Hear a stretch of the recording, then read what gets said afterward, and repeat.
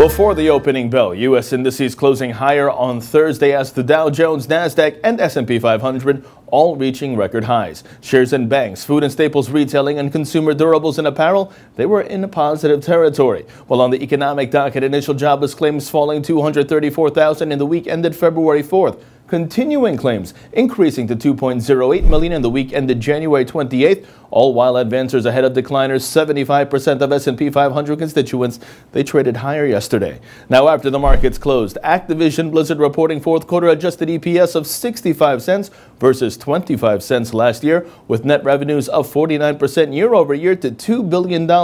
Net income jumping 60% to $254 million.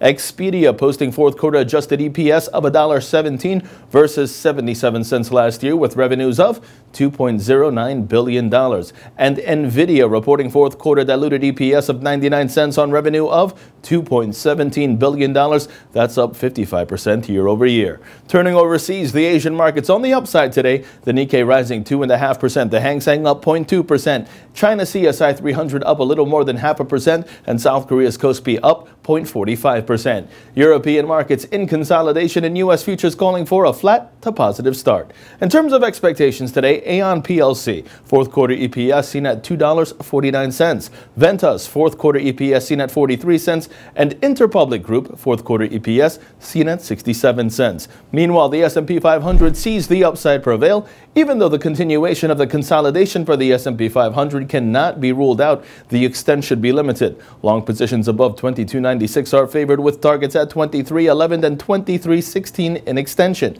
The Nasdaq sees the upside prevail, preferring long positions above 5191, and the Dow Jones sees the upside prevail as well, preferring long positions above 20,088.